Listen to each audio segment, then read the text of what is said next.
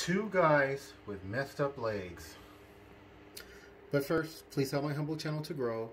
Like, subscribe, share, comment, any combination thereof. Because you're beautiful on the inside and on the outside. So yeah, I had this situation with these two guys who had really messed up legs. They worked at this store. The target at the store was something else. I no longer go to that store. But one of the two guys, I saw him, he looked like he was doing better. I was very loving. The Lord made me start to be very loving to these folks.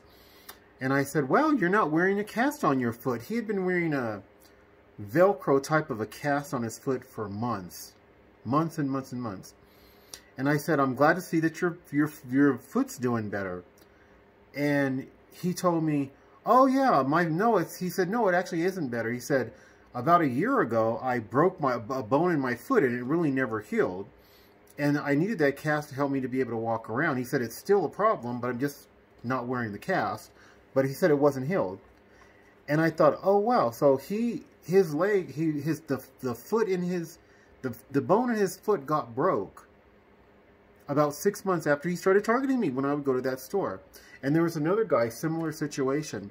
Now this guy was, he'd be wearing a mask and he would be calling me anti-gay slurs under the mask.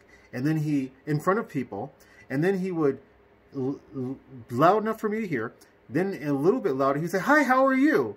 Just to try to get me to start cussing him out and flipping out. And then him and all the other agents in the store could point their fingers at me and call the police and maybe try to get into a fight, a physical altercation with me or whatever. The Lord didn't allow me to take that bait. So I never responded to him calling me anti-gay slurs. But once I became loving with this man, he stopped doing it. I would smile and be friendly because the Lord he carries the burden of that. The angst, the hurt, the anger, the Lord took all of that on him. So I was able to be loving to that guy. And because of the Lord, he responded to that and he stopped doing a lot of that stuff. I remember one day he saw me walk in and I just kind of gave him a big smile and he kind of rolled his eyes and turned around and didn't bother approaching me or anything like that. He was headed right towards me. So I thought that's interesting. His foot was messed up as well and he could barely walk.